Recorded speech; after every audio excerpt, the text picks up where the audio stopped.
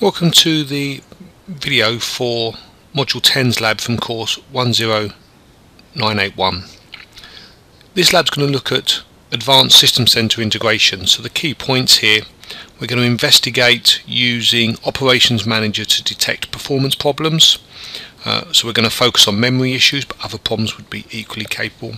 And then we're actually going to look at combining Operations Manager with Orchestrator to actually resolve those problems when the IT administrator wants those problems to be resolved.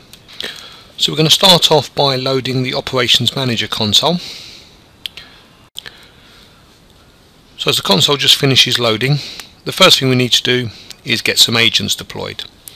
So we'll switch down to the administration panel, Discovery Wizard, to go and deploy some agents. We'll just right click and then actually use the Discovery Wizard to deploy some agents. So obviously Windows computers,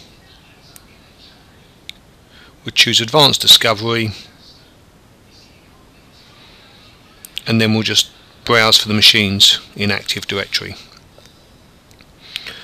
So we're just going to select the computer we want to deploy an agent to, specify credentials which have got permission to install software on that machine. Press the Discover button. So what the Discover button does is it goes off and confirms the machine you want doesn't have an agent on it. It also confirms that the machine has a valid DNS record. Just confirm the folder where we want to install the agent and the user account that we want the agent to run under. So we'll run as local system, and this will start the deployment process, which will take a couple of moments. So we're just waiting for the agent. So we'll just close that box, go into the pending management, and we can actually see the library server sitting there as part of the agent deployment. If the agent deployment failed, it would stay there for a bit and we could see why. But if we missed that screen, you could go to the monitoring page and actually look at the alert section, and that would then tell you again why the installation actually failed. So obviously we're going to be waiting for the agent to appear in the agent manage section, which you can now see that it's there, and it currently has a status of not monitored. So again, we just need to wait for it to report in, having downloaded the configuration, and tell us that it's either healthy, it's got a warning state, there's a small issue, or it's got a critical condition. So we'll wait for that status to come through. So we're just waiting for the agent to go healthy. There we go. So what we can now do is we can now start to make sure that all the data has been refreshed.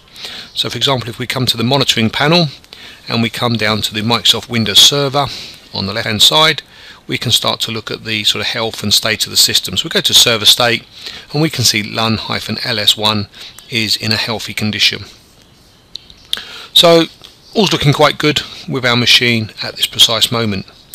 So again, as part of establishing our test scenario, we need to be able to end up in a situation where we're going to cause a problem. So what we're going to do is we're just going to connect across to the LUN-LS1 machine, and we're actually going to get the machine to sort of overcommit its memory.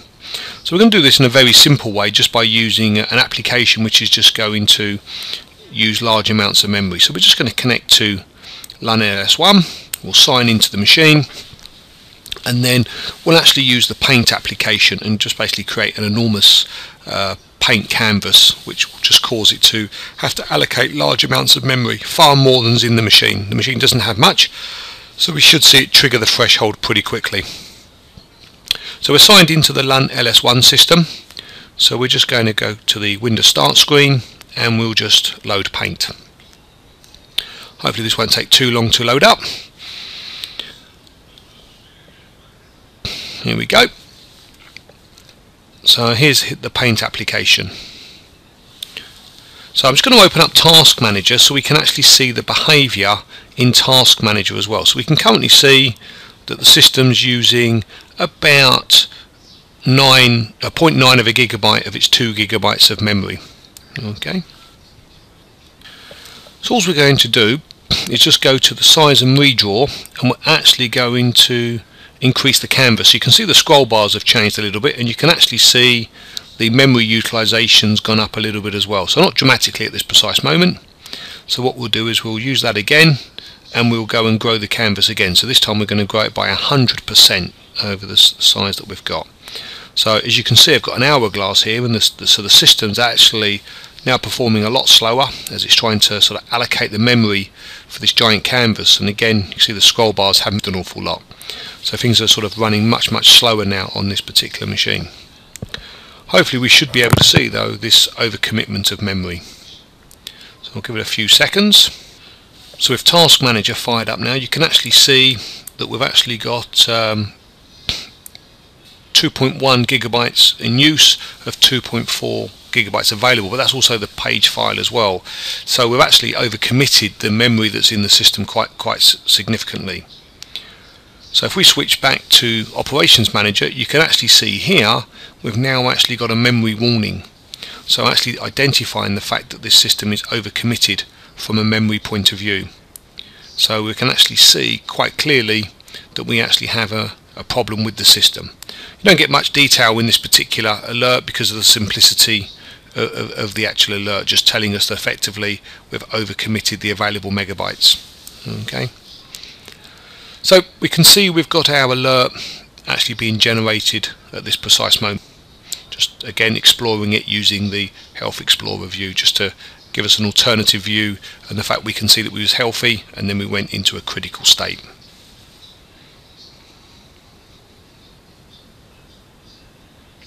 So if we go into the administration panel, what we're actually going to do is we're going to change the way this is going to behave a little bit. So we want to have some form of automated remediation in these scenarios, but we don't want the system just to go rushing out and make changes to VMs. What we actually want to do is we want to drive it through the data center administrator's interactions. So we're going to create a new resolution state which we're going to call increase VM memory, and we're going to give it a unique ID. The number doesn't really matter in our instance, and what that would allow is the data center administrators to actually select an alert and set that resolution state. We're then actually going to use System Center Orchestrator to detect that condition, and then actually go and change the memory that the virtual machine is actually consuming, and hopefully mitigate the performance conditions that we're experiencing through the lack of memory. So that's what we're hoping to do. So if we just go and look at the hardware configuration for the virtual machine at the moment, we can actually see it's configured for static memory, and we need to sort of make that system change. And obviously with static memory today in Hyper-V, then we do need to obviously restart the machine to be able to make that change. And again, we're just showing the process. Obviously with subsequent versions, these sorts of changes could be made while the machine's running, and obviously if it was using dynamic memory, then we'd be able to do that as well. So we're going to hit the increase VM memory. So we've changed the resolution state from being new to increase VM memory, and that should actually cause, or will cause, our automated process to run. So we're just going across into the Orchestrator Runbook Designer application, and the way we've actually written this runbook is it's going to be sort of interactive so that we can see what's going on. So into the Orchestrator console, go to the VMM folder, and we can actually see our runbook here. So actually we're using the get alert, and we're looking for the increase VM memory resolution state. So in reality you might use a monitor object here, which actually would automatically detect the increase VM memory, but we just want to walk through this process so we can see exactly what happens. We've then got a get VM object, which actually allows us to get the configuration of the virtual machine in question. So what it allows us to do is to take the virtual machine name from the get alert, and we can then actually use that to get the actual virtual machine details. So we can, for example, find out how much memory it's got, those sort of things. So we could potentially, not that this runbook does this, actually increase the memory by a certain percentage if we wanted to. This takes a few seconds to load, as you can see, just purely because it's an extension for VMM, so it's actually going out and connecting to Virtual Machine Manager. So you see we're just reading the name from the get alert, so the NetBIOS computer name.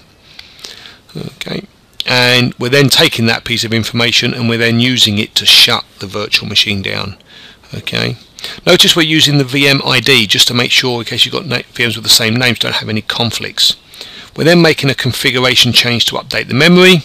We're then actually starting the VM back up. So we're just going to run this, and this will take a few seconds to actually run. And obviously a big part of the amount of time it takes is going to be dependent on how long it actually takes to shut down and start up the virtual machine. But we should see some activity occurring in the virtual machine manager as well. So we've started the runbook. So the runbook's now to operations manager. It's actually connecting to find out if there's any alerts that meet the criteria, and then we'll start to sort of work our way along. So hopefully we'll find the alert, discover the extended details about the virtual machine. Okay, so we can see we've actually found the alert now, and we're now in the point where we're sort of getting the virtualization. So again, we've got to authenticate against VMM, so there's a couple of processes that have got to happen here. And if you think about how long the VMM console takes to load, some of that time is going to be used by this object. So once this has completed, we should then actually start to see the virtual machine shutting down. So we should see that change in the VMM console. So the virtual machine should go from the running state to the shutting down state. There we go, the stopping state. So we can see we've moved on to the next phase. Once the virtual machine is completed, we'll then actually go and update the configuration of the virtual machine. So we will reach in and actually change the memory settings. Okay, and then once the memory settings have been changed, we will then actually go and obviously start the virtual machine again. So we're just coming to the point where the VM is stopped. We've now updated the VM, and now we're now switching the VM back on. So we've actually now completed the memory changes for the VM, hopefully. So we can see that activity is actually finished. If we look at the log history, we can see that we've gone through all of the steps, and it seems to have completed successfully. So our remediation steps all seem to have worked. If we go and have a look at the properties for the virtual machine, and then actually come into the memory settings, we should actually see again the memory has actually been increased to the virtual machine to 2 GB. If we connect to the virtual machine, we should hopefully be able to see those changes reflected in the virtual machine as well. So hopefully if we just go and sign into the virtual machine, so type in the password, just wait for the desktop to appear. We should see that the virtual machine is back.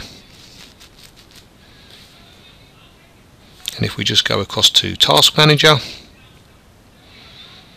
look at the Performance tab, you should see that we've got that sort of increase in memory of 2 GB now compared to the 1 GB we had before. That completes the video for